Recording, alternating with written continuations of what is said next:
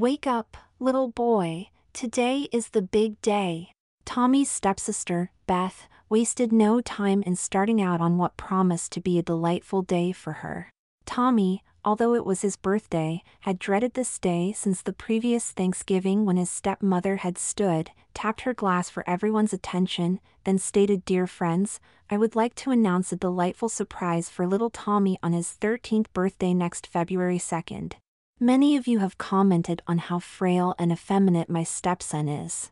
Quite a few of you have also stated that he might look better in skirts. Well, ladies and gentlemen, I intend to do just that. Next February 2nd I will turn out Tommy completely as a girl. We will refer to her as Trish." The assemblage broke into shouts and applause while the blood drained from Tommy's face. His father had remarried only weeks before his death. With all his father's money willed to his bride, Tommy was obliged to obey the shrewish woman and her insufferable daughter. Since that Thanksgiving announcement, not a day went by that the two females didn't remark on his upcoming feminization. Beth began hanging her hand-me-downs in Tommy's closet. On Christmas morning, the sissy received a complete set of girls' hosiery, lingerie, and makeup.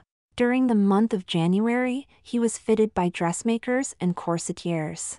He had been put on a strict diet beginning New Year's Day and was losing weight quickly. Coming back to the present, the small boy rolled out of bed and into his bathroom. Dejectedly, he tugged on a t-shirt and jeans before walking down to breakfast. He was given his vitamins as well as his customary grapefruit half. After eating, he was sent back to his room to change into a buttoned shirt so you don't mess up your coif. He was driven to an exclusive beauty salon where he was given the works. After 4 hours he was finished. Still wearing the tiny pink robe, his stepmother was inspecting the results. All of his body hair had been waxed off. He now sported long ceramic nails, lacquered in the same plum shade as his toenails. His ears had been pierced and now accommodated small gold studs. His long brown hair had been dyed blonde and set into a sophisticated French twist. His eyebrows had been plucked and his face had been made up dramatically. He changed back into his shirt and jeans before being let out into the sunshine.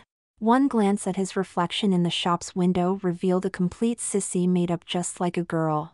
His stepmother smirked as people openly gawked at the pretty boy. Back at home, Beth gushed at her new sister. Upstairs, Tommy was ordered to strip and the real transformation began. A specially made padded corset was clipped around his waist and laced down until the edges met. By pulling some of his chest flesh up into the waiting cups, actual cleavage resulted. She skillfully applied some dark blusher to enhance the illusion.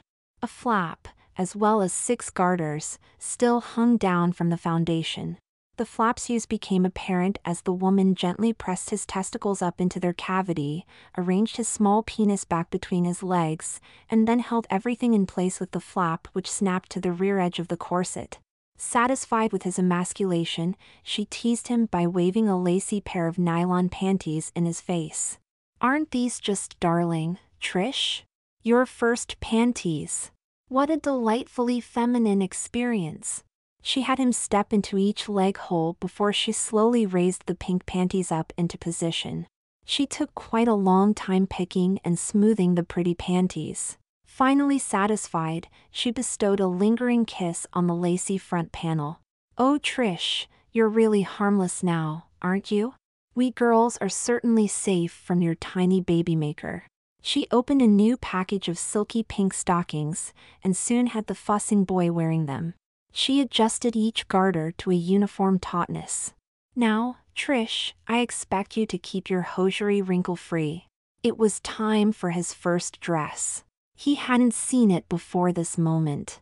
His stepmother had chosen to put his in a pink cocktail dress for his feminine debut. He was obliged to raise his arms while the dress was carefully lowered into position. He experienced the totally feminine feeling of his rear zipper being raised before the halter top was snapped behind his neck. He stepped into a pair of strappy pink pumps and found his balance while his stepmother exchanged his simple earrings for large gold hoops. Rings and bracelets followed. After a spritz with perfume, Trish was ready for the world. He finally get to see himself in a floor-length mirror and noted with rejection that he really did make a better girl than boy. Silently, he was led into the dining room. Squeals of delight from the women and guffaws from the men greeted his entrance. He spent the entire day dressed as a girl. At bedtime, his stepmother helped him out of the unfamiliar garments and removed his makeup. She and her daughter watched expectantly as Tommy returned from the bathroom and opened his closet. It was now filled with girls' wear. His bureau also was devoid of anything boyish. The females noted the exact moment when the truth hit him. Tommy was gone and Trish was here.